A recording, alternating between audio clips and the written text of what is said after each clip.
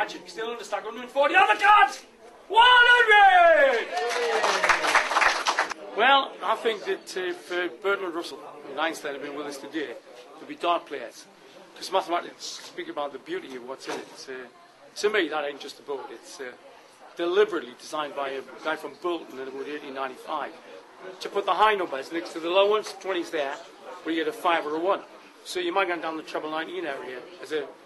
There's also something rather nice in watching people, like some of the people here today, doing it for the first time. Sometimes the girls develop fantastic muscle memory and focus. So somebody who never threw a dart before will find they're getting into treble 19.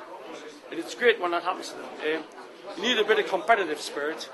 And I think there's also in darts the appreciation of the other person. It's a non-touch sport. There's no Newcastle United training ground things happen here. Nobody's going to punch each other.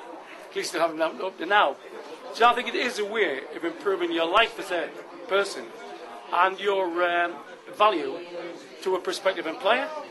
This is all part of the Learning and Skills Council North East's attempts to get people in work or out of work, or people who would like to just develop their working life and partly their own social life by developing numeracy and literacy.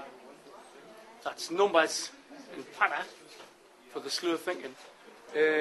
And to publicise their Get On campaign means that you can develop by playing darts, say, your arithmetical skills, which will help you with your kids doing homework, or to probably make you more useful to an employer.